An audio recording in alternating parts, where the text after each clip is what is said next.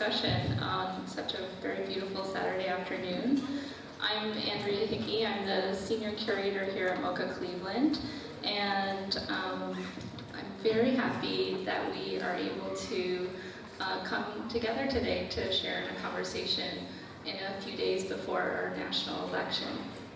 I want to take an opportunity at the start of our event to thank my colleagues, Curator of Public Programs, Deidre McPherson, Assistant Curator Will Brown, who is somewhere out here, and all my colleagues at MoCA for collaborating with me on this event, and of course to our director Jill Snyder for her visionary support of this initiative.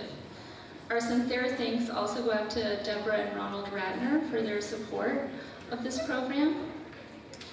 So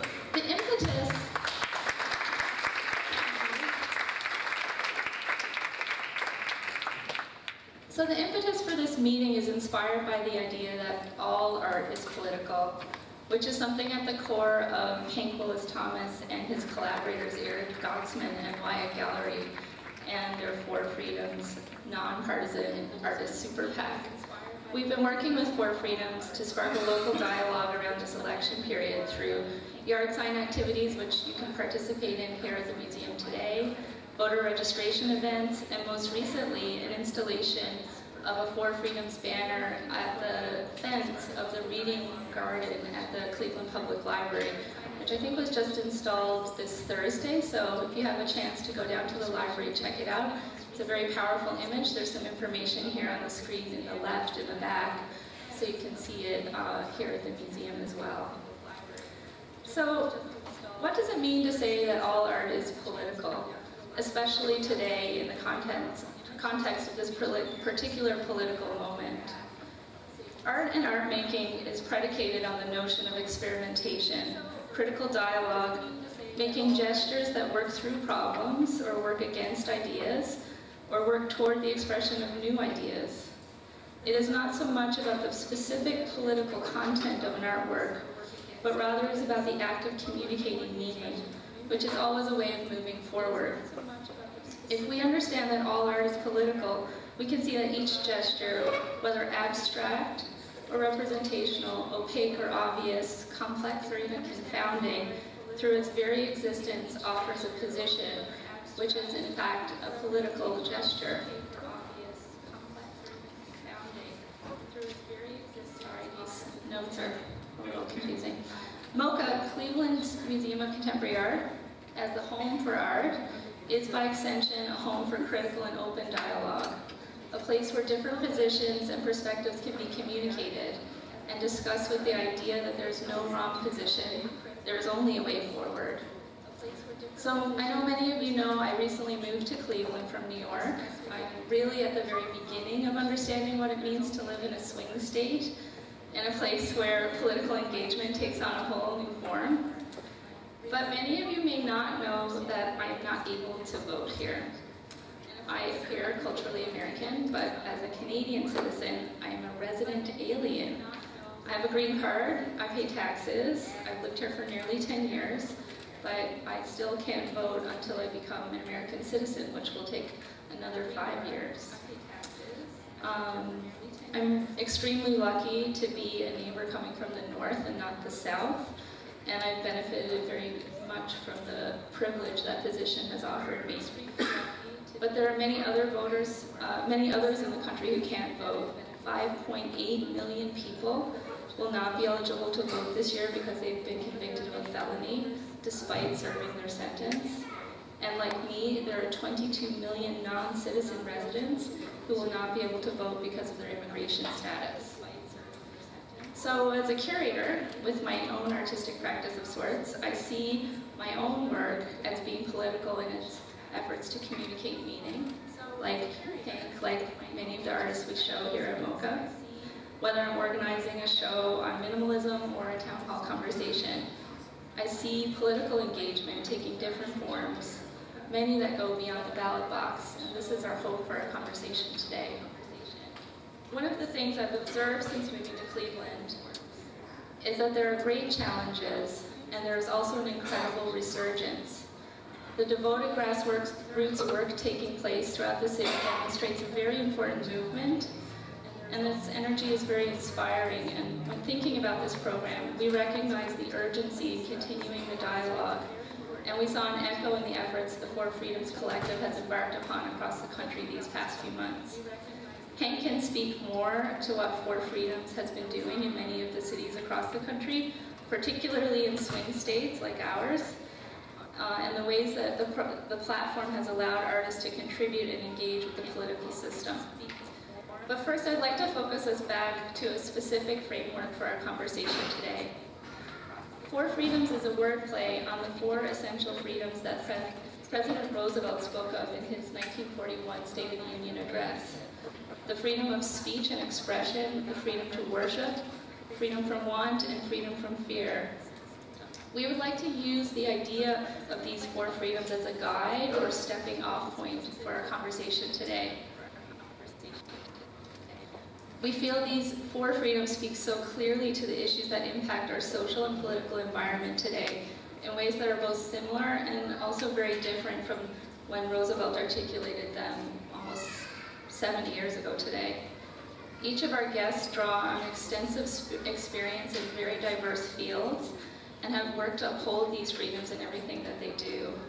So right now I'll ask my colleague Deidre to introduce each of our panelists, and following that, I think we're gonna play some musical chairs to get everyone in the spirit of collaborative dialogue and mix things up a little bit per Hank's normal way of working. So here, Deidre. Thank you, Andrea.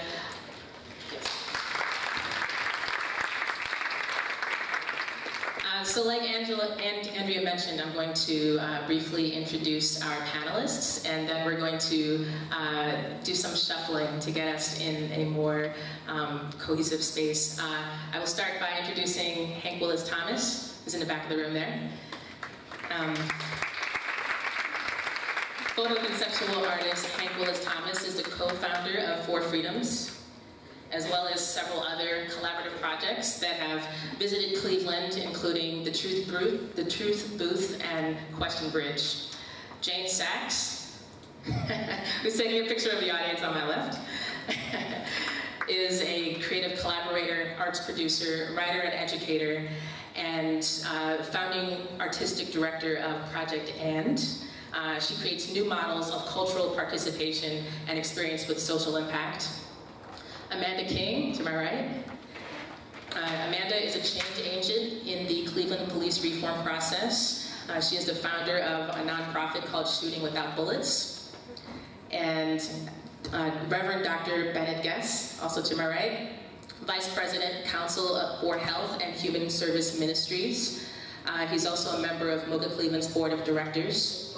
And our moderator, Dan Multhrop, to my left. Dan, who many of you know, he is CEO of the City Club of Greater Cleveland. Now I'm going to pass things over, one more thing. I wanted to mention that we encourage everyone to share your thoughts, to voice your opinions, to ask questions and join the conversation. And we ask that you raise your hand and wait for the microphone. And we'll be recording this for our website. And if you're welcome to take as many photos as you would like and post on social media at MOGA Cleveland and hashtag Four Freedoms. Now I'm going to pass things over to Hank, if you have some directives for us. Sure. I am excited to be here because this is one of the, I think, best states and best cities, particularly because of the incredible diversity of ideas and people that live in the state, and the fact that there are so many incredible conversations that happen here that just don't happen anywhere else is really amazing. I just as Deidre was talking, I thought to look up Grace Lee Boggs, who is an activist, a Midwest activist, and she recently passed away, and she said you cannot change a society unless you take responsibility for it, unless you see yourself as belonging to it and responsible for changing it. I think it's incredibly important that we take positions, but also are willing to acknowledge that our position has to change in order for us to move forward and for us to evolve. So, in the spirit of that, in the spirit of changing positions, would you like to I'm gonna make a suggestion. Morris Wheeler, would you stand up, please? Yes, you, Morris Wheeler. Okay, everybody on this side of Morris Wheeler, you're gonna take your chairs and bring them over this way and turn them around and face them that way. Okay? This is seriously, we are changing our positions. And then we want to ask everyone else to kind of scoot up a little bit. We're going to make a big circle here. Because we realize that the people in the back often don't feel as inspired to use their Bring it in. Bring it all the way back. So if you guys in the back can move into the circle with this.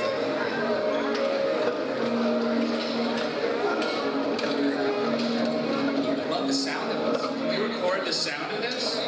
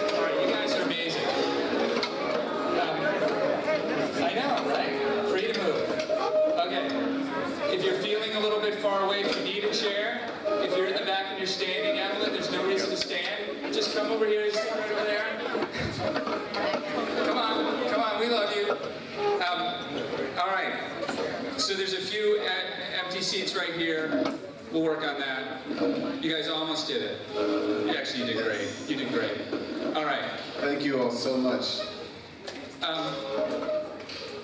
This is an intense time for all of us. And I wanted to start out by just doing a little bit of an emotional check-in. Are we doing okay? No. No?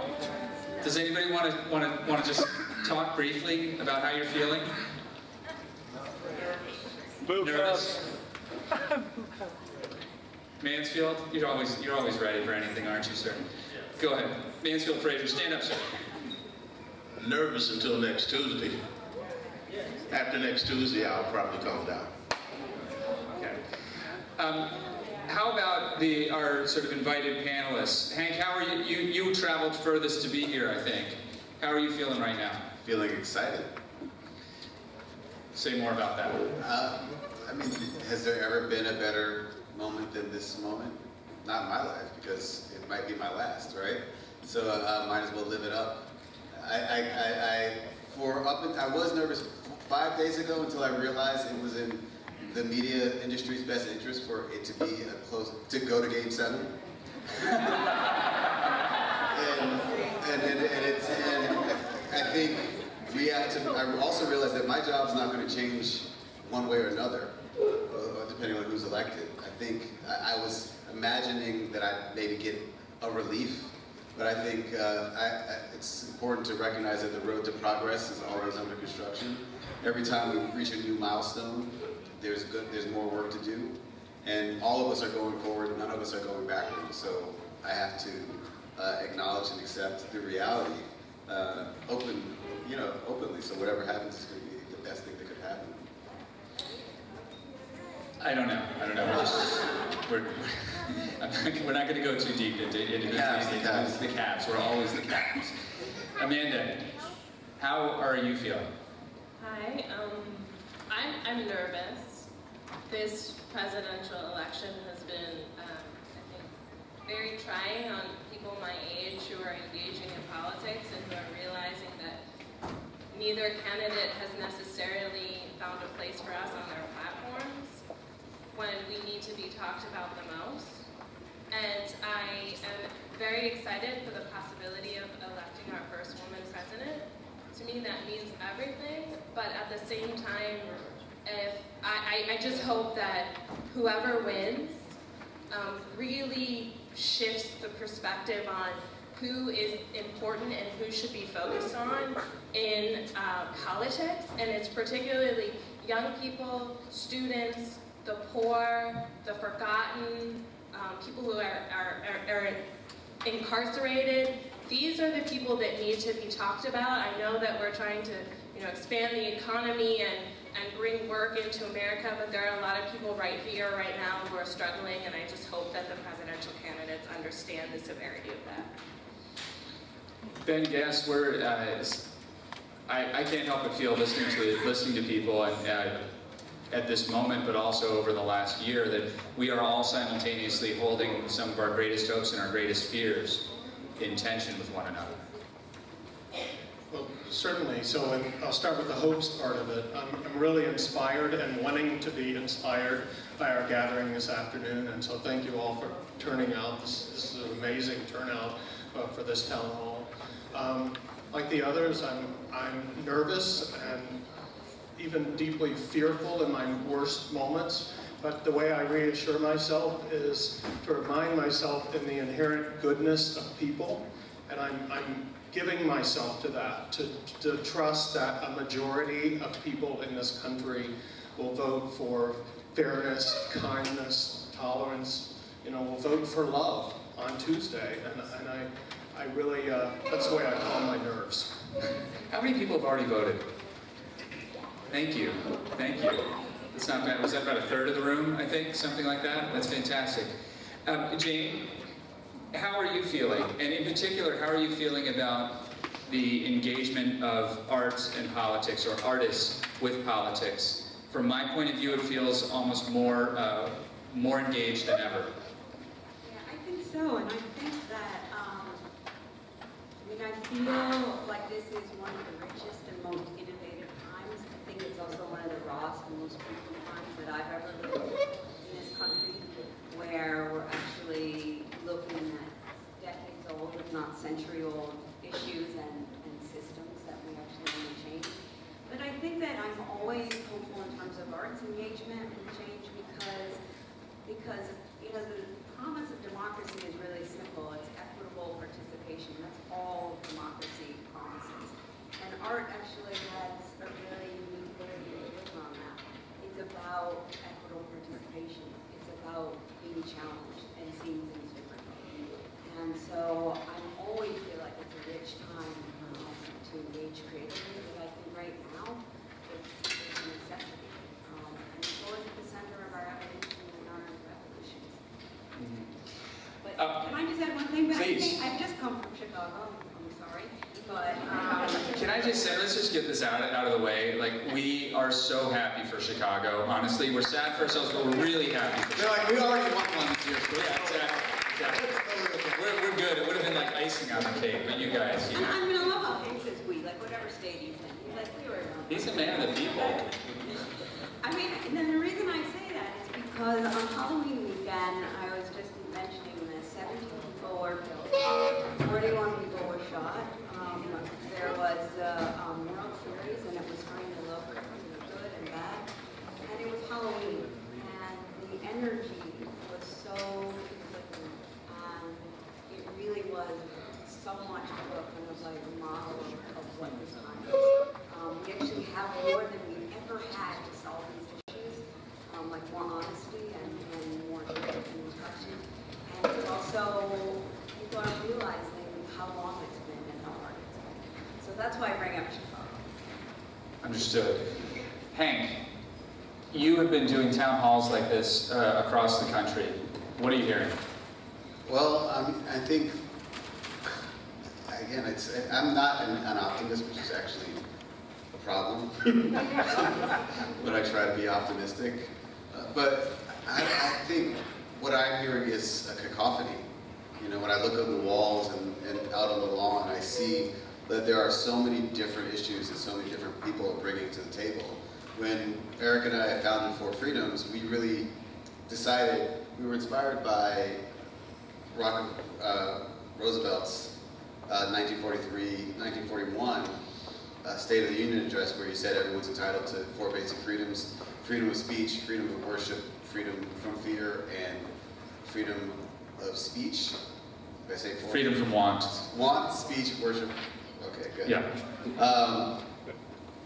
And I realized that at the same time that he was saying that he wanted to rid the world of tyranny. He was imprisoning Japanese Americans and disenfranchising African Americans. At the same time that they talked about freedom from want, there was an incredible wealth disparity that was happening then and now has gotten so much more. And we decided that rather than being FOUR freedoms, we wanted to be FOR freedoms, because we wanted to be able to keep our minds open, to be open to representing freedoms that we don't necessarily personally agree with, but we have to acknowledge that we are going to be wrong about many of the things that we feel today. And I think For Freedoms is really an opportunity to engage and ask everyone to become a collaborator with us, to come into the space, to use their voice, to use their pen, to use their creative abilities to inspire other people to think differently about the world. So if you go and fill in the freedom of or the freedom from signs, please make sure you share and communicate them with other people. And let's ask, what's your freedom? If you've written one down already, you can share it. If you haven't, if you're just thinking about it, it's not necessarily, it could be freedom of speech, freedom from want, freedom from fear, freedom of worship, but what's yours? Raise your hands. Let's hear from you. Hi, so my freedom that I wrote down was freedom from anger. Why? Because I think there's a lot of anger on all sides. I think people are maybe justifiably angry, maybe not justifiably angry, and then other people respond to that with their own anger, and I think there's a lot of anger, and I don't think that moving forward is possible with so much anger. And it's like we need to like get rid of the anger somehow, like diffuse it, and then we can have a conversation. And then other people like are justifiably angry and they're silenced because their message doesn't want to be heard if it can't be delivered in an appropriate way. So there's also that. So anger is really challenging. You just echoed something that Amanda was saying just before we got started. Do you have anything else to add about anger and its silencing capacity? Yeah, I mean, first of all, it's okay to be angry. It's natural to be angry, but I think that it's what you do with that anger that will change America. I think that art is the best way to put that angry energy into something that's positive. But anger is also what drives many movements. It's why people stand outside with their signs and who boycott. I mean, that is what anger comes from. And it's the lack of love in our communities that make us angry. So I appreciate you for expressing your anger, and you can see how many people around you feel the same way, and that creates love. So I dig it. Your freedom, Anne. I think it's similar to yours, but it's the freedom to evolve. And I think it's so important. No one is going to change if there isn't an avenue to make the change. You'll just stay with status quo. And sometimes you have to have that dialogue. You have to put the mirror up and show people. And you have to help them move along that road, because all of us have moved along that road, you know, no matter where we started as a child to where we are today. Who else?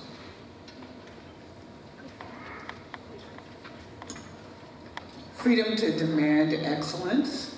I think a lot of times we get mixed up with just trying to move forward, but we have to understand what the true meaning of what it is that we want, whether it's in art, whether it's in training, whether it's in politics.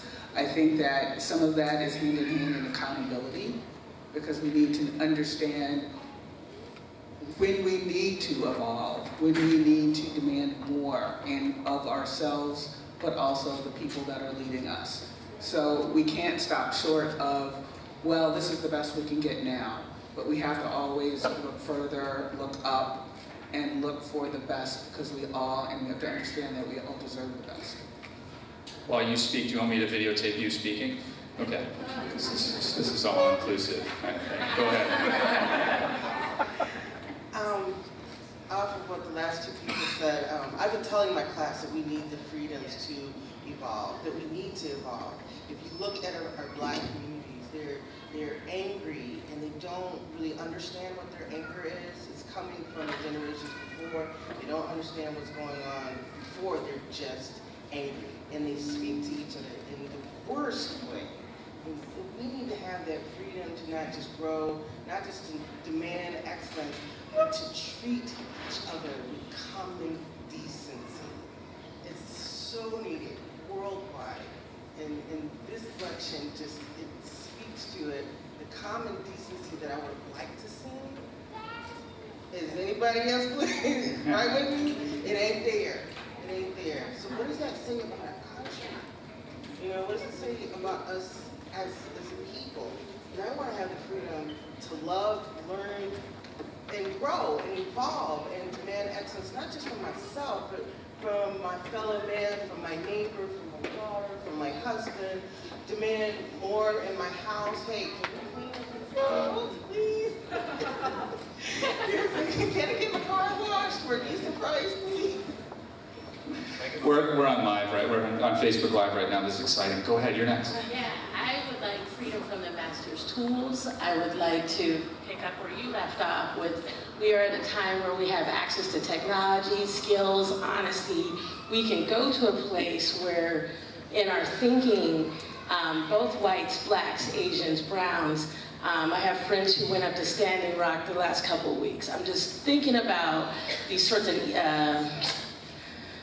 gosh, I don't even know how to articulate it, but yeah, freedom from the master's tools. I have a lot of access, a lot of privilege, and I am mad about that I have to use tools that don't even belong to me in order to articulate a message and work in a system that's not for me. So I get that. Why do I have to continue to participate? So that's what I want. Thank you very much. Can I counter that though? Hank, go ahead. I wholeheartedly disagree with you. And I say that because it is here for you. And that's what I think the important thing that I learned from Gracie Fox, who was a Chinese-American, African-American activist. Although she was Chinese-American in the 30s and 40s, her mantle was to fight for African-Americans. I think this idea that there's a us and a them is the most dangerous thing of all. I'm not a type of person.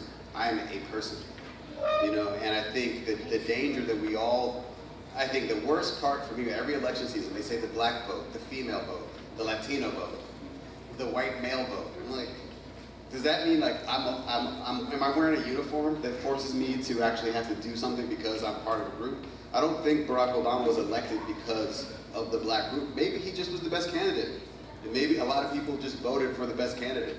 And I think that the danger in kind of giving us feeling that we're part of, like I love everybody, but I don't want to be responsible for every African-American male. And no, I'm not saying that you are, but the reality is that what happens, the danger with Trayvon Martin, for instance, was he was not seen as a person walking through his neighborhood. He was seen as a type of person walking into a neighborhood where he doesn't belong. And I'm not, when I say I'm countering you, I'm not challenging you, I'm challenging the me in that. No, I understand. I feel, oh, my bad. I understand what you're saying. I totally, I guess what I'm trying to sort of understand in my experience, I'm a transplant from Salt Lake City. So... See, I didn't know they had black people in Salt Lake City. And that's what I'm talking about. It's that joke right there that I'm just like... That's the problem. That you illustrate the problem. Yeah, that's what I'm saying. And so I guess that's the thing that I'm sort of negotiating still, being in a predominantly black community, which I did not have that experience before I came. I mean, I don't know what else to do with that, you know? And so, so you're right, I am a person, but I'm a Utahn, and go Utes, right? We have a, you know, I don't know. I don't know. I can't, I'm not articulating no, as what well you're as I'm saying having exactly, emotion, so I just, but you're I articulating, what you're saying is, you say you're a Utahn, I am. there's an agency, and I'm saying that we can claim many identities all at once. Yeah. So I'm African American, I'm short, I'm ugly, I got gas, I am smart, I'm nice, but I'm just saying, I want us to be able to be seen in all of our complexities, not in the surface reading of our gender and our ethnicity. That's right. Go ahead, and then we got another one over here. Well, to nip it in the bud, my mother told me a long time ago that I was a child of the universe. So it is, I want the freedom to be a child of the universe. I don't claim anything, because somebody's going to claim me no matter what I do. Somebody's going to say I'm this, I'm that. And that claiming of something gives people permission to set up a hierarchy. And that hierarchy starts us and them, me putting you down, and things to that effect. And I don't want to do that. So in order for me to go somewhere else, in a peaceful place that coexists in harmony, and representing, anger, joy, love, pain, the yin and yang, I'm a child of the universe, and I claim that as my friend. Wonderful. Let me say too, if you're not the kind of person who likes to rock the mic, but you do have a Twitter account, we're at #4freedoms the whole time, and then we've got people who are keeping track of that, and we can work your comments in on your behalf through the miracle of Twitter, if you like. It's all up to you, sir. The freedom I'd like to interject is the freedom from intolerance. In this political season, it seems that the gulf between opposing points of view is wider than it ever has been before, at least in my memory, to the degree that when I look at the other side, or the side that disagrees with me, I wonder, where is reality, or where has truth gone? Because there seems to be a disconnect between points of view sometimes in what I regard, or what objectively could be regarded as truth. So much so that I'm reminded of a quote by Bill Maher on one of his shows where he asked an audience or studio guest, what color is the sky on your planet? I mean, it almost bears no resemblance to what I consider in some cases the truth. Freedom for the truth. You have one back here. Excuse me just a second, folks. Thank you. You're wonderful people. Go ahead. I am, first of all, I'm influenced by so much of what I'm hearing, but when you initially asked the question, what came to mind was that I want freedom to experience joy and magic, because, and I know that I'm creating this myself, this press to be realistic all the time, to be practical, to tamp down excitement, to tamp down happiness. So I want freedom. I want that experience of joy and feeling magic. I'm with you. I've been wanting a dance party lately, but yes, sir. And we'll work our way over there. If I could just add to what this gentleman here said about kind of divisiveness.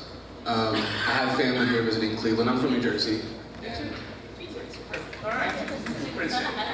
You're welcome. So that kind of divisiveness, for me, reaches a familial level. Those family members that are visiting are coming to see something I'm doing here on campus. I'm a freshman at Case.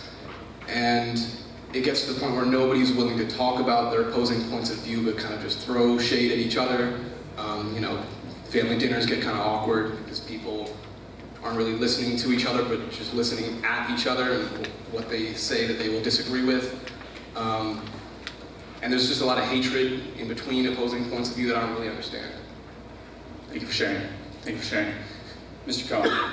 I want to see freedom of movement addressed around the world, both because we keep calling people who have no choice, who are refugees, we call them immigrants, as if they have some choice of where to go when they really have no home.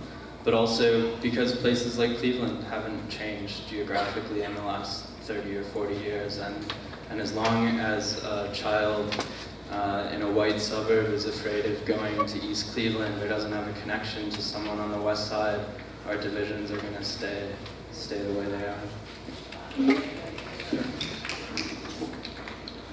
I have the freedom in my mind and in my heart to connect with myself. And yes, there is always a voice going on in my head that I talk to. And to connect with other people that I don't normally connect with. When I do that, it's an invitation to a possibility. Now, I don't know what that possibility is. In my mind, that possibility is not to demand anything, demand you be this way, because we all have so many different perspectives, as we can see in this current cycle, political cycle. But I have that freedom. No one can keep me from engaging myself in meaningful conversation and striving to be whatever it is that true me is, and then connecting with other people so I can glean from them and they can glean from me. Over the last, since November, I've been traveling between Tennessee and Miami. I came back to Cleveland in June, and the conversations were amazing. And my family's from Huntsville, and you know, you want to go to good old boys town, you go there. Scottsboro, where the Scottsboro boys happen, is 30 minutes down the road. And the conversations are amazing when you engage someone in sincerity, when you open up the opportunity for them to speak their mind in freedom without fear of some kind of reprisal. And get them to a point where they're not thinking of the next thing. Well, you said that, I'm going to say this. Just receiving what they have to say and letting that mull around and see what that does to you. It's interesting how often other people catch on really quickly and they start to do the other thing. Do that also. That reminds me of a conversation I was having just yesterday about freedom of speech and the importance of listening, which comes hand in hand with freedom of speech. Ben Guess, when we were preparing for this event, you talked about how important freedom of worship is to you professionally, but the personal meaning it has. Yeah, I think we've been fed this idea that you know, the U.S. colonies began this great commitment to religious freedom, when actually, you know, cultures generations ago did it much better than we did as a fledgling nation. We certainly didn't respect the worship traditions of Native Americans.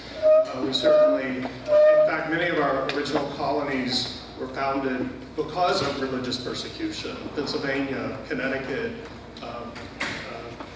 Rhode Island.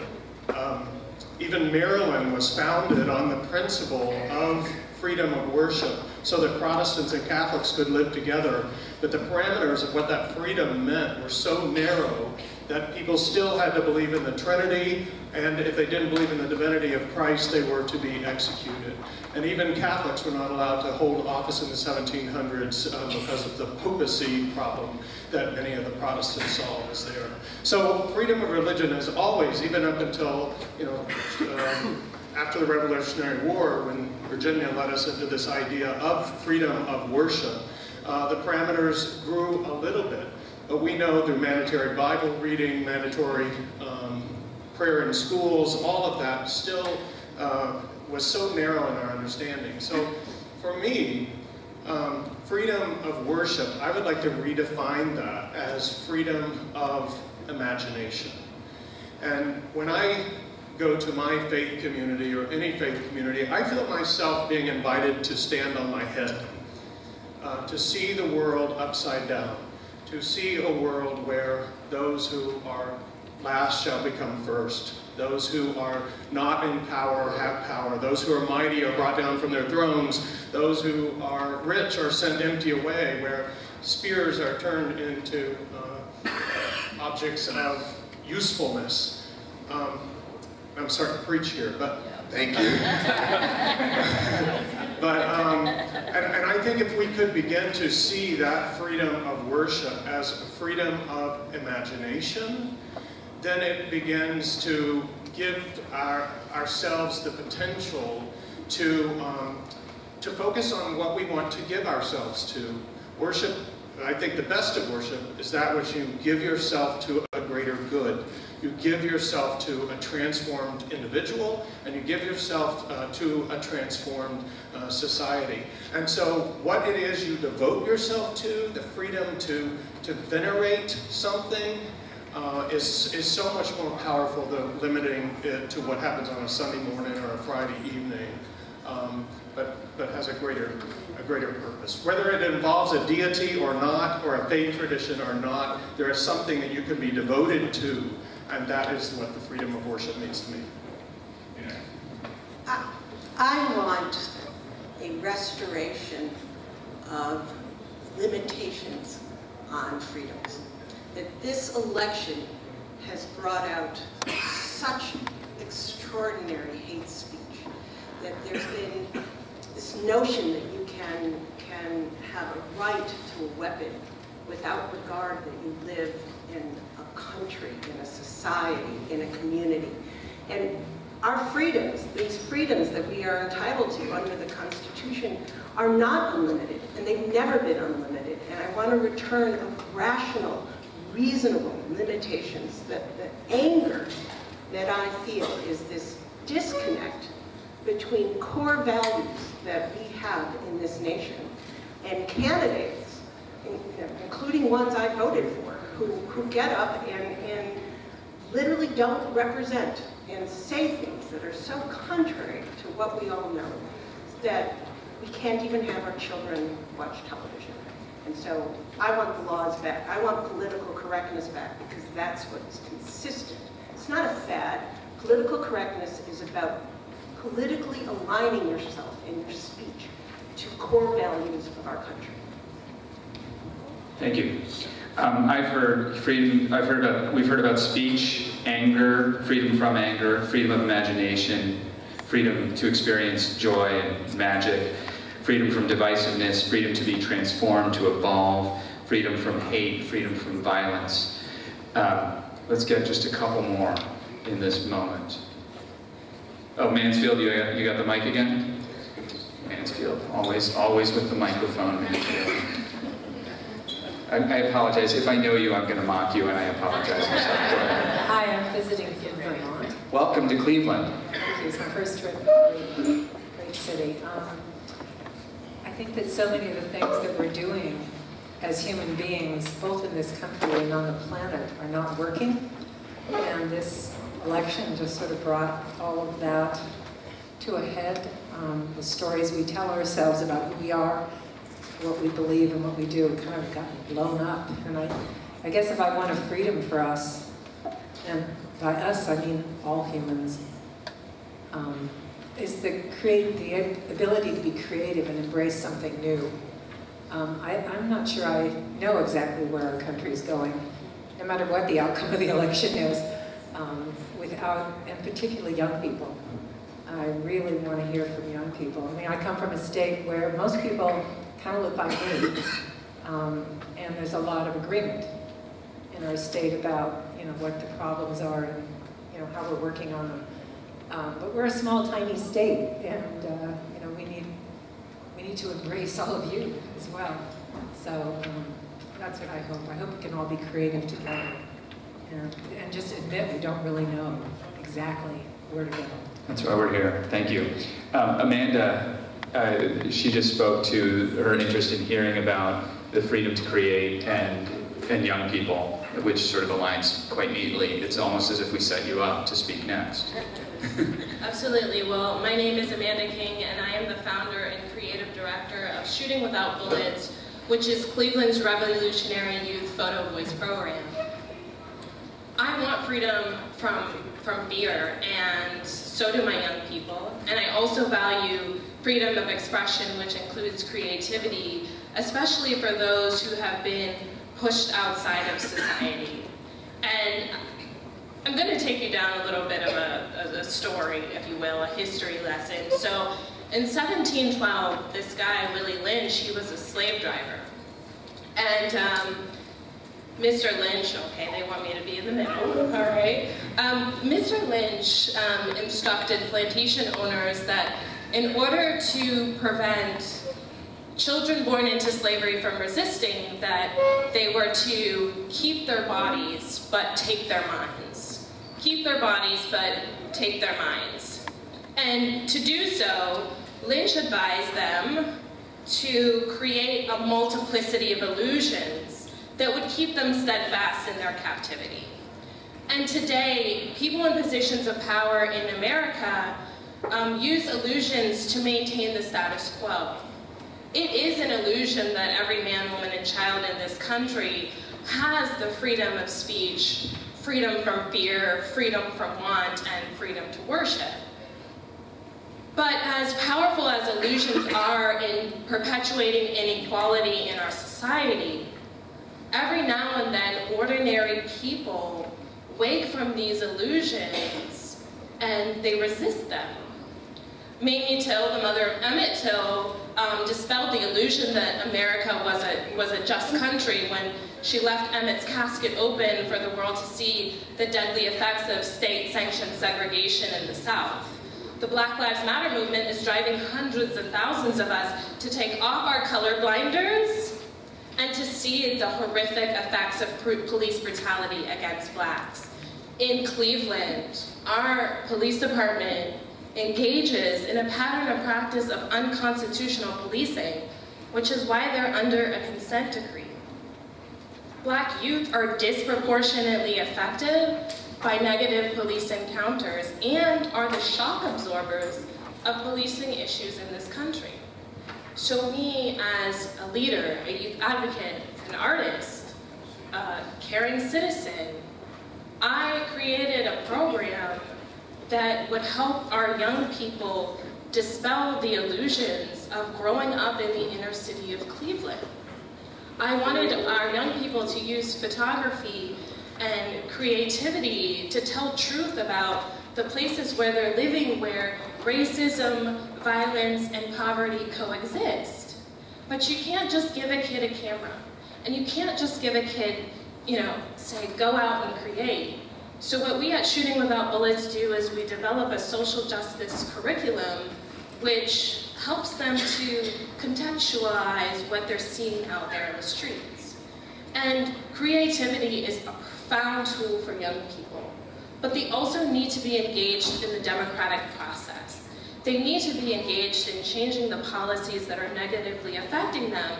So when we have our Shooting Without Bullets exhibitions, we invite the community, which includes educators, law enforcement officers,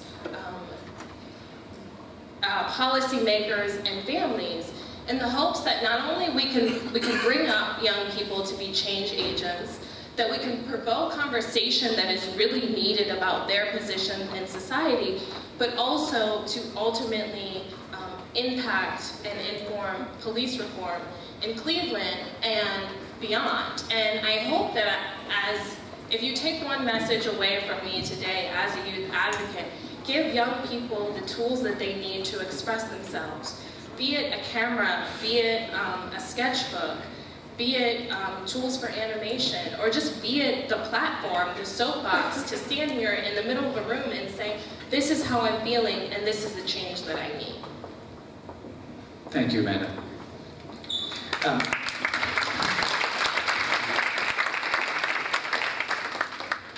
What Amanda's brought us to is the one answer to the question, what does art have to say to in response to the challenges that we face. I wanted to bring in Kate Sopko here, who did an extraordinary video project. It's hard to describe it as any one thing in particular, called The Fixers, which hands up if you've seen The Fixers, you know what I'm talking about. Okay, the rest of you need to do some Googling.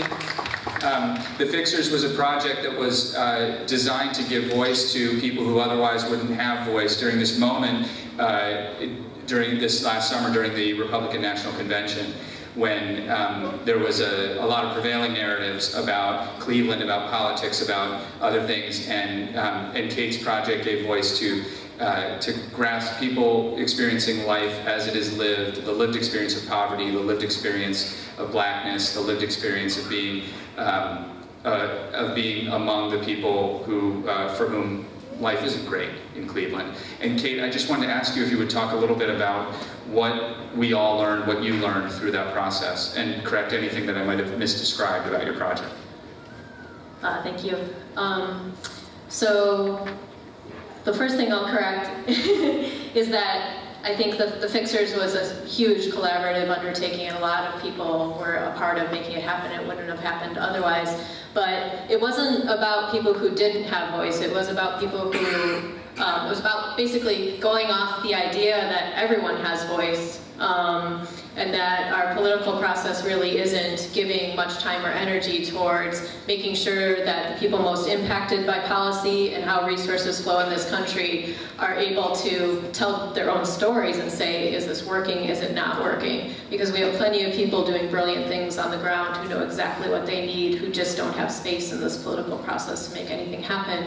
And so when the RNC was coming to town, we spent about a year prior pulling together people who are doing work around social equity and through many different threads in the city, and asking them what tour of the city they would give RNC delegates if they had the chance. And so we produced 6 short films, each one following one of these, what we called fixers, on a tour. And these are up on a website right now called The Fixers Cleveland if you want to see them. When I think about the freedoms we were talking about, I feel like it's a freedom of self-narration. And I feel like if our political process doesn't get really serious about asking people what they know of their lives and valuing that input, we are just going to continue seeing it go in this direction. And I'd say in the after effect of what turned into a very large community process, a freedom I would hope we would invest more in would be freedom to heal from trauma. I think part of what we're seeing in this country right now is it really coming to a head that like there has been such structural violence underneath who we are as a nation, and we need to get much better tools at our disposal for everyone to move forward from them. Thank you, Kate. I think we have, somebody's got the microphone right over there. It's your turn. No? Just something to add? Oh, you're just holding on to the mic. Hank, is this, I think you were Mansfield? We stole it from you before. One of the things that I kind of noticed early on, but it's kind of changed. Anytime there's a group like this, the vast majority of the people that speak out are African American. And I've often wondered why is that? Do we have more to complain about? I don't know. Is that a question for the group? That was just a question I threw out, something to consider. And I don't know if this is a question of freedom, but just like this group here, fairly intelligent, educated people, there's a group sitting somewhere else in America, in a circle like this, that are saying exactly the polar opposite of what we're saying, and they think they're as right as we are. And we need to keep that in mind. Those are the people who probably are going to vote for Donald Trump, who, Hank, when you said that no matter what the election, your tomorrow is going to be the same. And that's probably true for everybody in this room. If Trump wins, our life doesn't change. But like Amanda was saying, those young people, those people in poverty, those at the lower end of the economic spectrum that are not in this room, their lives are going to change dramatically if Trump wins. Hank, I didn't say my life wasn't going to change, I said my job wasn't going to change. Because the work that I do is about, hopefully, helping us to realize that they are us and us is them. And those people who, there is no winning in our country. If so-and-so wins, all that happens is the other people start to plot their demise. And so the more of us that see ourselves as a greater us, there's that thing, united we stand, divided we fall, then we divide and conquer based off gender, ethnicity, class, etc. That we need to really embrace the multitude of us. And I don't care which one very wealthy, likely nice person wins. I got the same job. And I think, I'm not saying those people's lives, but I think the one thing that, I wouldn't normally say this, so hopefully no one's recording. But everybody's recording, you're on Facebook Live. What I always said, like, the one thing that could be great about a Trump presidency is that we get to watch Empire fall. Because we did always wonder how it ends. And this idea of like us absorbing our greed, I mean, we're not as great as we think we are, right? From a global historical perspective, we take up way more space per population, and both intellectually and environmentally than we probably deserve. And I think the reality is, at what point do we start to let other people, because the job of the American president, we should not be dissuaded. That their job is to make sure that we're doing better than everybody else. There's a movie called The Head of State where Chris Rock, anybody remember? My favorite line is they say, "God bless America and nowhere else." And so so when we say, you know, God bless America, that is what we mean. And you have to wonder, at what point do we have to start, England, France, Spain, they're not what they once were. And I think the world became better because of it. Sorry. I'm so sad. I mean, I don't know, I have to sort through that. You've got something to say, James, go. Hey, Dan. So my freedom, oh God, I raised my hi. Stand up. Oh, shit. So I guess my freedom would be the freedom from ignorance, which I have not, I have never been involved in or seen a problem that was hurt by someone knowing less about it at the end than when they started. So, you know, there's so many things that I learned recently. In the last, I'm a transplant too, Manhattan to Cleveland. I was woefully ignorant of all things Cleveland before I came here. I was like, that is the stupidest place in the world. Why would I ever leave the jewel that is Manhattan for the mistake on the lake? And then I met a girl from here, married the crap out of her, and followed her straight to Cleveland, and I've fallen in love since the 3rd week I was here, because I came in like March. And, you know, it's that experience and that learning that gave me an understanding of something that I had and I should have not had any opinion on whatsoever, because I didn't know anything about it. But I don't remember an exact time, but I guarantee you I was like, Cleveland sucks, but I had no right or to say anything like that because I was ignorant of that situation. So that kind of thing goes, and that's, the more you know, the better off everybody will be, I imagine, something to that effect. Thank you very much. Freedom from ignorance. In a second, Jane, you had something you wanted to add before, I think. So you. You were saying, I worked in a prison in New Orleans when I was way too young to be doing that, teaching writing. It was a lifers prison, and I worked in the women's prison. And one day, one of the women that I'm still very close to said to me, I don't want your life, I don't want to go to parties and concerts and jazz clubs. She said, I want to know what you know, and I want to know how you know. And I think we've kind of lost sight of what it means to actually know about things, But I think that's, that idea of how we learn things and through what experiences is also a big part of what art is that it creates these opportunities to learn about things in very different ways. And that there are multiple dimensions to that knowledge and how you learn. Thank you. Yes, I just want to disagree with Mansfield. I think my life will change if Donald Trump wins. I think I don't want to see a bully win because I think it frees up other bullies. And I don't want his impact on the Supreme Court, which I think could affect all our lives and our children's lives. Thank you very much. Go ahead, sir, Val. My question is how to help others to be free from fear. Something happened to me about 2 hours ago. I had taken my grandson to apply for a job at the garden center. And I had to figure out what to do. Do I sit in my car or do I walk? So I decided to walk around Wayne Oval. It was a beautiful day. Children were playing on the sculptures. There were brown leaves and orange leaves and red leaves. And I was just I was awestruck. So as I'm walking around the oval, I see a young lady who's white, about between 50 and 60 years old, who was sitting alone on the bench and was enjoying the same moment that I was enjoying. So I was so struck, I said to her, I didn't offer to sit on the seat beside her. I said, isn't this a beautiful day? And to think, all of this is free. She was like a stone wall. And so I said, well, maybe she didn't hear me. So I said it again, and the second time I got the same response. And my initial thought was, she's prejudicial.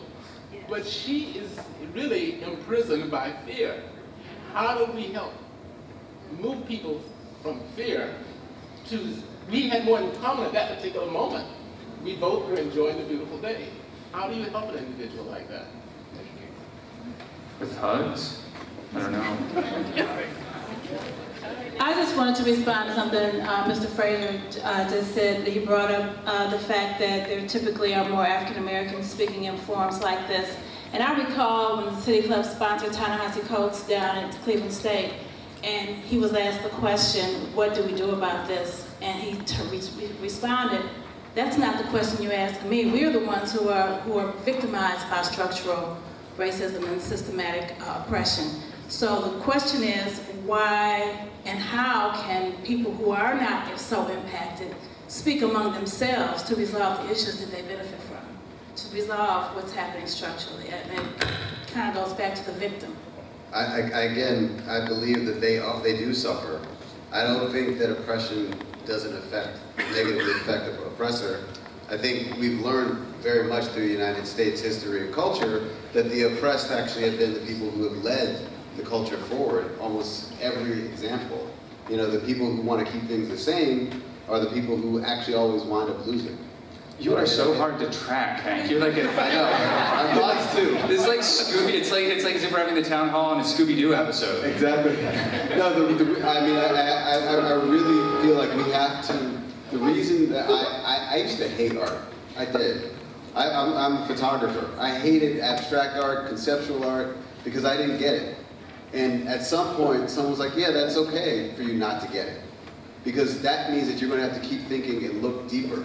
And I think what we lack in our society is to actually, we want things to stay the same. I'm not a victim. I am a descendant of slaves. I grew up in going to crack block, North Philadelphia, but I also have had parents who, by luck and sometimes stupidity, did not believe that they belonged in whatever positions they were in. And grandparents who thought that it doesn't matter how anyone else treats me, my heart is of gold. And I think the reality is that we have to recognize that those people who might have all the money in the world, all the quote-unquote power, are suffering much deeper than people who actually, they think they're oppressing. Because, I really want us to fight against this idea that some people have and some people don't, because if we all have a TV and a car and all that other stuff that we actually don't need, we actually are moving away from life. We're not doing what this gentleman said, sitting in a park, interaction with a person, because we feel like we need to have something else. And that's, again, to me, part of my freedom of living under anybody else's expectations. My freedom, so typically in these kind of events, I don't actually contribute. I just ask a lot of questions and play traffic cop. But I did want to respond because what you just raised, and I thank you for raising it. I asked that question of Ta-Nehisi Coates. Not a day goes by that I don't think about that moment, one of the most uncomfortable moments of my life. Because I said to him, I said, like, look, like, I'm in, right? Let's do this. Let's dismantle structural racism. How do we start? And he looked at me like he wanted to hit me. Like, you know, like, you don't, he said, if you got your foot on somebody's neck, you don't ask, how can I get my foot off your neck? Right? So that's hard, right? And so Mansfield, you've asked, you and I've heard you ask that question before, by the way. One trick pony. Just kidding. But I believe that this issue, this whole set of issues, this knot of issues that we're talking about, is probably the most important thing we can be talking about. And I believe that it's going to take all of us to unravel this knot and take it apart. And it's not going to happen in one generation. But I also believe that each of us has a contribution to make. And we have to figure out what our contribution is, and then bring it to the table. And so, you know, for a goofball like me that doesn't mind standing in front of people, I just sort of do this kind of thing. And, you know, Guide to Culture and City Club teamed up to do a book about it. That's what we're doing. But I think everybody has something to give. And this doesn't get solved. I don't think we can say this enough. This doesn't get solved until white people start to give a shit. It really doesn't. Who's next? I think Marche was next, and then over here. Hello, Marche Greer, social media associate for the United Church of Christ, but just here because my good friend Deidre invited me. I wanted to respond to Mr. Thomas's comments, almost blaming oppressed groups for their own victimhood. I think that if I had to express a freedom that I would like, it would be the freedom to be intersectional. I am a queer black woman, so when I walk into a space, I would love to say that I'm responsible for whether I can adopt a child with my partner. I would love to say I'm responsible for if someone follows me around a store. I'm responsible for the numerous times that I've been pulled over by police officers, one time because I was wearing a backwards hat in a neighborhood where I don't normally walk, one time because a gentleman at a club said that my sister's hair was different and that she was going to be arrested if she didn't sign to prove that she was who she was saying she was, and then a bouncer illegally confiscated her ID and then took her ID to the police officers in Kent, Ohio. Another time I was pulled over with my dog in a Honda Fit, and because these cops were looking for active shooters, they were looking for 2 people and a Taurus, and I was in a hatchback with a 10-pound white dog. So while I would love to take responsibility just by being for those things happening to me, I refuse to give power to oppressors by claiming responsibility for my own oppression. I want the opportunity to not assimilate, but still be, to have legal rights, to be able to even have access to art, to writing, as a journalist, to not have to jump through hoops to write a mediocre column like David Brooks. I want the right to just be, even in a space hearing a black man blaming black people, a black man with access, blaming black people for their own oppression, to me is oppressive. As a queer black woman, watching the Black Lives Matter movement take off because 3 black women refused to sit and watch and be told that a heteronormative Christian movement had to move the next generation of millennial black leaders forward. To hear you say that we are responsible for our own oppression is offensive to me. Did anyone hear me say that? I mean, you know, I'm pretty sure that as an African-American man who grew up in New York and North Philadelphia, that and father who grew up in segregated South, who has likely been stopped by the police, and I'm pretty sure he probably thought he'd get killed every time, including, I don't know, last week, or who just last week got told there wasn't a seat at a table in a restaurant in New York City, in their neighborhood, when the 2-3 other people came right behind him and were given a table. So, I mean, it saddens me that you would think that, I would think that black people are responsible for that. No.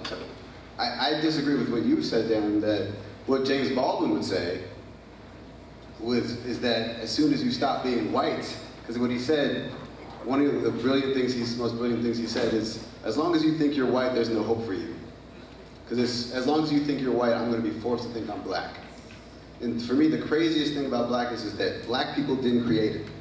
Blackness was created by Europeans with a commercial interest in creating a subhuman brand person. There are no black people. There are brown people. My skin is brown. My mother's skin is lighter, my father's skin is darker. They are people. And I think that at the moment that someone says that you don't have the right to be a person, that you don't have a right to be offended by what I say, that you don't have the right to shut me down, the moment that I shrink as a person. So I'm sorry that I offended you and that I might have misled you, and I'm sorry that I gave people an impression that I said my job will not change. I said my life, I did not say that. My life, well, it's going to change either way. But my job is to hopefully ask people like you to replace David Brooks.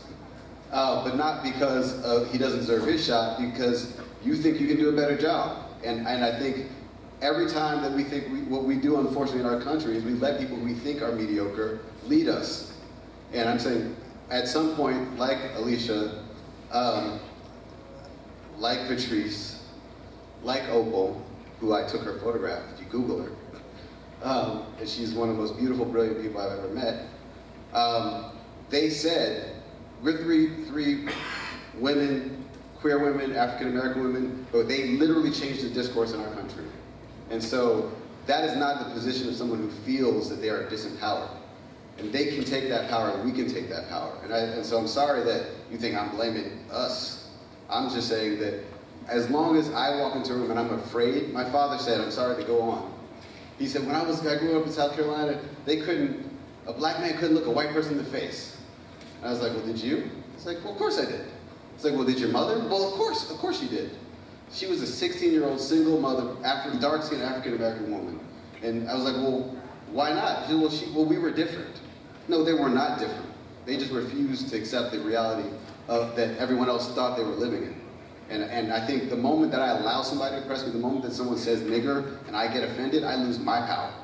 And I'm not going to let anybody take my power, because my power is my love for people who I maybe fear, like who you can imagine might think about for election, but I gotta love that person, because if I don't, I have no chance of winning them over.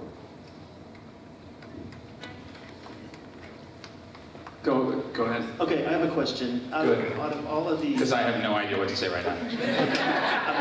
Shifting gears. So out of all the provocations that have come out of this election cycle, one of the ones that gets under my skin the most, and that I'd like to invite the panelists to weigh in on and comment on and unpack, is the phrase "Make America Great Again."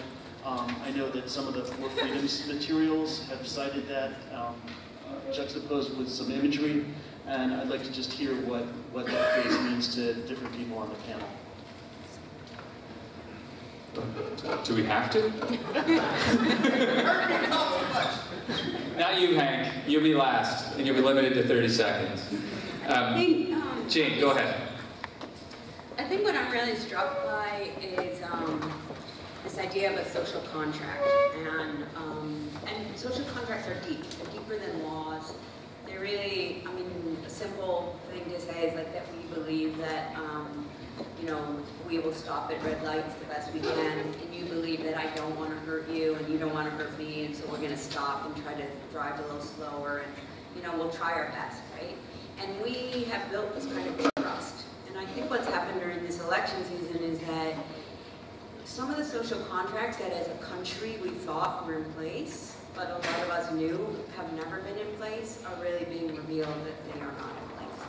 And some of the ones that were kind of always there, the idea that we could have somebody running for an office that he is not, like if I were interviewing him, he wouldn't fit the position, he wouldn't have the skills. The idea that he could insult and really in such hatred talk about most everyone in this country, except a very small population. Like, to me, there's a social contract about who we are and who we want to be, right? And that we're supposed to be evolving and we're supposed to be participating. And so, if we're going to make America great again, I'm not exactly sure when that was, then that has to be us, right? And I think something I've been thinking about in listening to everyone is a lot about the way I think about my identity, the way I think about my work is in terms of an ecology. And an ecology is not about a hierarchy, and it's not about things being equal. It's about things being equitable. And so right now, if you ask me between oxygen and water, I need oxygen because I'm talking to you. But you can't make me choose between water and oxygen because I'm going to need that later. And if we actually thought about creating systems like that in terms of our identity, I go through the same thing, right? You go to certain places and you're this or that. Well, what if it was an ecology where there was equity between all the elements of the way we located ourselves in the world? And what if we thought about America being great in terms of an ecology? I do want to say one thing about Roosevelt's Four Freedoms is that, one of the things is that he didn't succeed, we're not a country that's free from war. We're not a country where everyone can say what they think. We're not a freedom, we're not a country of free religion in very particular ways. And what?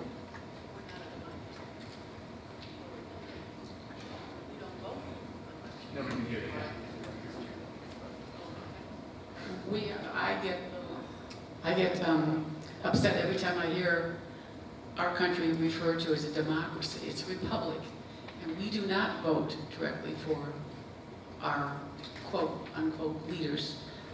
The Electoral College does that for us, and we don't vote for those people either. And we unfortunately have only two parties. We should have more. because most of us in here probably realize that both of these parties are tainted greatly. So I think it's a very sad situation.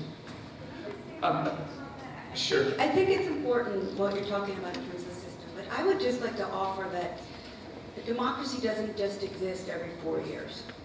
And a democracy is us, right? Yes. It's us on the ground every fucking day. It really is. And so if we wake up every 4 years, you know what? We might as well just go back to sleep, you know? And so I agree what you're saying about the electoral college. I mean, I try to totally understand it, but the thing is, what are we doing in between? You know, it's the collective tissue in life. It's the place between the monuments that really matters, right? And it's the time in between these big cycles that we need to be on the ground. Voting's great, but it's just like the floor of civic engagement. It is not the ceiling. Amanda, did you have a thought about Peter's question regarding making America great again?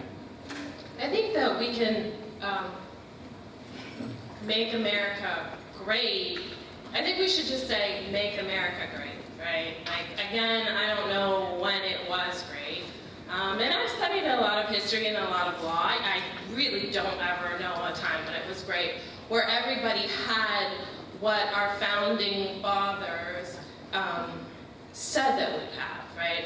But I think that what is great about this time in America is this awakening and this resisting. And when change comes, when we the people resist. Like, the civil rights movement to me was the most profound movement in American history. And that was because people said that we were promised one thing and we got another, and we are going to fight for our freedom and for our constitutional rights because we don't have them. So America, regardless of who wins this election, if we the people try to make America great by, yes, engaging in the political process, building our communities, educating our young people in forms that are outside of the traditional academic setting, if we make art a part of STEM, if we honor people's rights and push our police departments for procedural justice, which is fairness and understanding and legitimacy and everything that we can do, America will be great. But it takes time, and it takes the people to say that Hillary Clinton nor Donald Trump are gonna change my life. I'm gonna change my life. I'm gonna change my community. I am the greatest change agent that I can be, and we can push them. The power of the people is that we can push our leaders to listen to us, but it's constant. It's not just about. I can see there's a lot of people leaning in. There's also a lot of, we're getting close to that 90-minute mark, which is typically when crowds can fall asleep, to be honest. But so we're gonna do like 3 or 4 more people, and then we're gonna kind of wrap it up, I think. And we had somebody back here, 2 people back here, and then we're gonna bounce over here. And everybody's got so much to say. Go ahead. So, hi, I'm Lauren Welch. I wanted to bring the conversation kind of full circle to this intersectionality, because my freedom was going to be carefree. But I think Marche articulated that so well in being able to be intersectional, and I also heard magical as well. To bring up this other thing about having majority people of color speak up on these issues, and having to face this reality that somehow we can go and push ourselves forward, and when I walk into rooms, I have the full authority and power to be whoever I want to be, I think is a little misguided as well, because as many spaces that I occupy, I would also like to assume why so many non-people of color feel comfortable being in rooms where there isn't more intersectionality. Right, and so when I walk into spaces, you know, particularly when we talk about nation and we talk about America and we talk about the issues that exist in America, I would challenge people to think about the issues that exist right here in your hometown. How many people are you around that are intersectional, that are LGBT, that are of color? How many workspaces are you around that are LGBT, that are of people of color? And until we wake up and realize, okay, I'm sitting in a room where I'm not around a lot of people that look like me, I don't think that we're able to really speak up on those issues, because I see so many people in the room who, you know, want to speak up about these things, but then we get into these rooms or we get into these conversations and we're silent. And I think that has to come a lot from non-people of color for a number of different reasons. One, because there's obviously studies that show that when we speak up about our issues, we are often not only silenced, but it's bias, right? People think we're biased and we're angry because we're speaking up these issues. So when we do have non-people of color sit in those rooms and have access to those rooms, then they're able to say, hey, how about we get more people of color on staff? Hey, how come there's not representation in this room? And that does not happen as often as progressive as Cleveland is, that is not often happening. I mean, we have to have these conversations on Twitter all the time about why is this panel all white and male? And then you have people who are like, we didn't even think about this, right? So when you're sitting here and we're talking about America, I would really like to challenge people to think about what is actually happening in your friendship circles, what's happening in your workspaces, and why are you the only, why are there no people of color in those spaces? Or why is there only one? There's a gentleman behind you. So I just wanted to address what the lady said on the other side. So very beautifully said, and I... Put the microphone a little closer. Very beautifully said, and I agree with her, and to the gentleman that spoke over here, I agree with you as well. And I wanted to address both what you said and to agree with what you said, that I don't think we should go back and speak about America being great again. I don't think electing any one person into office is going to make America great again. I think it's the people that are sitting here today that working together are going to make America great again. So whether you're a registered Democrat, registered Independent, or Republican, you can't expect one person to make America great again. And similarly, so I come from an immigrant family, and I myself am an immigrant. So the slogan, "Make America Great Again," is funny to me, because America is great.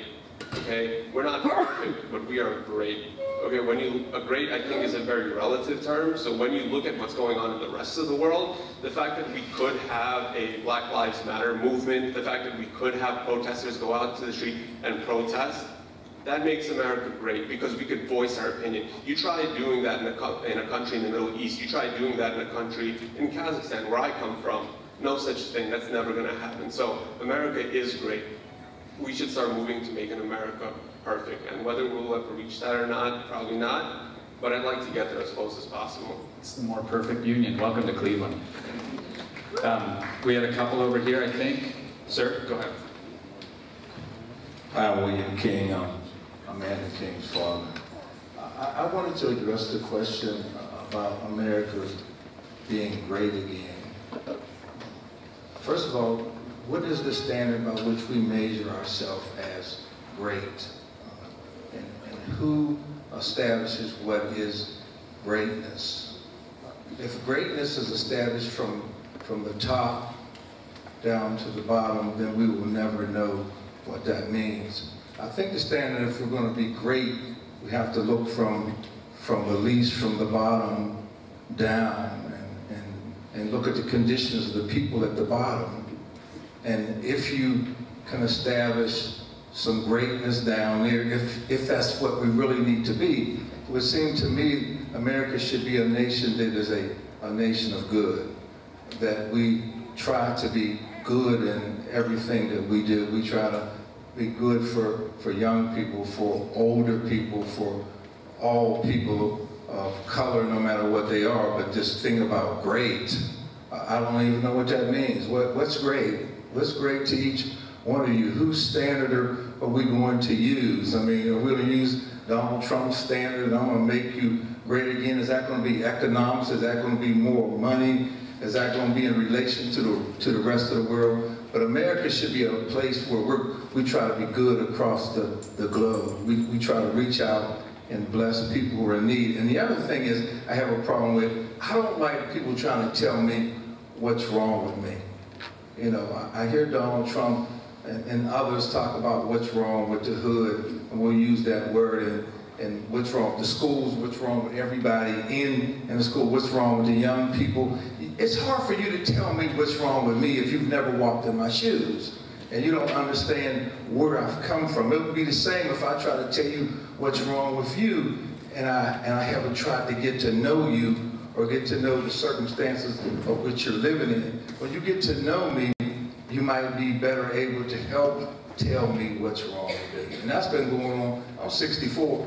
When you first went to school and the teacher would tell you what's wrong with you and why you're not as equal as a white student and why you never will be and why you shouldn't try to be a doctor or why you shouldn't be a lawyer. Believe it or not, that happened in school when we were coming along. Why, I had a teacher ask me, why are you black kids able to run faster and jump higher than white students? That was profound to me, instead of the question about why are you able to do math and do science just like everybody else can. That was a greater question to me rather than why we're so athletic. And this thing about, and I'll give it up, Franklin Delano Roosevelt, President Roosevelt. All this thing of the freedom was a good thing, but I remember Jesse Owens when he went to Nazi Germany and he won all those gold medals. And he expected Hitler not to shake his hand. But he also knew that when he came back to the United States of America, that President Roosevelt was not going to invite him to the White House and give him his due respect for honoring America in the way that he did. And he never did. And it was not until President Ford acknowledged the greatness of Jesse Owens. So you're right. Greatness comes under what standard and what laws? What constitutes greatness? Mr. King, thank you very much. Hank, I wonder if, as we're wrapping up here, if you would be willing to just help connect this conversation we've been having with the national conversation that you've been involved in, and also with the mission of this institution we're standing in the middle of, this mission of celebrating and exercising freedom of expression every day. Well, I just got married, and the fundamental, everyone got married, I was there at my wedding, was given a pin that said love over rules. And I say love over rules, not love over rules, but love over rules. Because the rules that our society has taught us to live by are highly problematic. And the only way that we can accomplish the collective agenda, which is, I think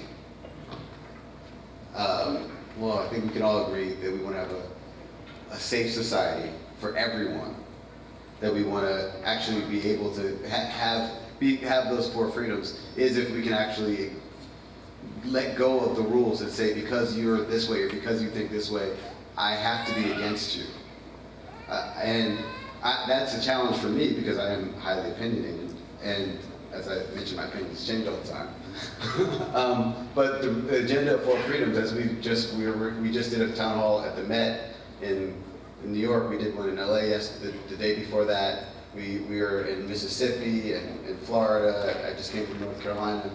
All we want to do is spark these conversations, and it doesn't matter if we're right or wrong, if we're good or bad, but the thousands of people who have actually come out and just participated in this conversation and maybe heard something they didn't like and said, you know what, I'm going to go out and say something different. That's what 4 Freedoms is about. We want people to actually go out into the world and not just listen, because if we watch CNN and Fox News and whatever else and listen to the poison that's in their heads, rather than giving them the thing that we want to hear, we're actually always going to lose. So essentially, it's a provocation and hopefully a platform for mixing things up.